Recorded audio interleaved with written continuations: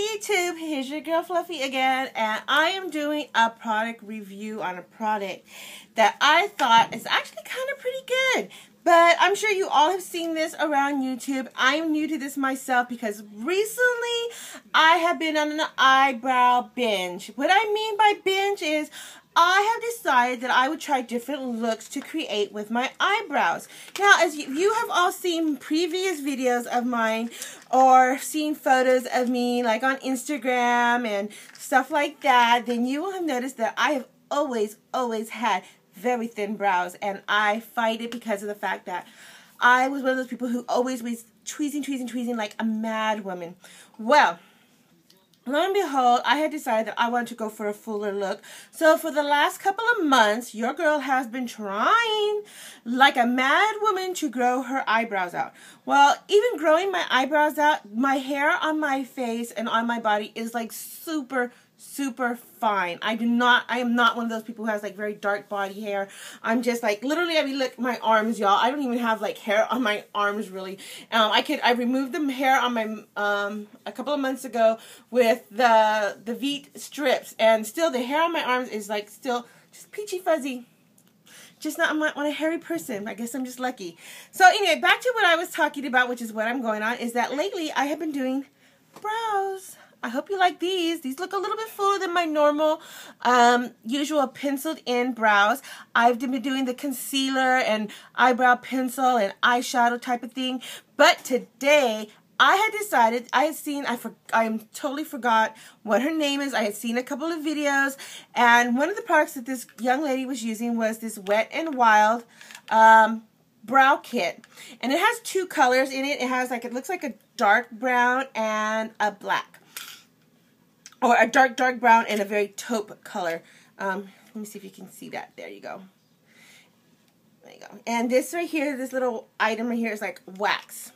It came also with this little shadow brush so you could put in your brows there. And these really cute little adorable little tweezers. Now these are not really fab tweezers, so but they're not that bad. I actually tried them out so I can honestly give you my product review on this. And it also has this little, which was a little surprise, slide-out mirror. Super cute, right? So I guess if you need to travel and you need to do your brows, that's great. But I am not using that product with those brushes. That I'm using my little, this is the Essence. And I got this at Ulta for like $1.99, if even. I can't really remember. But this is actually a liner brush, but I'm using it for my brows so I can get that chiseled brow look. I am a fan of this. This is what I used on my brows today. I did use my Rimmel pencil just to do an outline. And then, of course, I used my concealer to do the highlighting type of thing and to straighten my edges out a little bit. But honestly, to tell you the truth, I used this and I am like a fan. I was really kind of stuck on the idea of the fact that because I do not like dark brows. I am not a fan of really super dark brows. So I was kind of hesitant because I was thinking these colors are going to be super dark on me, especially this one. But I really didn't even use this one. I used this very one. I think this is supposed to be the ash color, if I remember correctly. It's supposed to be ash brown and burn, I guess so, or brunette, I guess. But anyhow, I'm using the ash color, and I really love it. And you know what? I'm a fan of this product.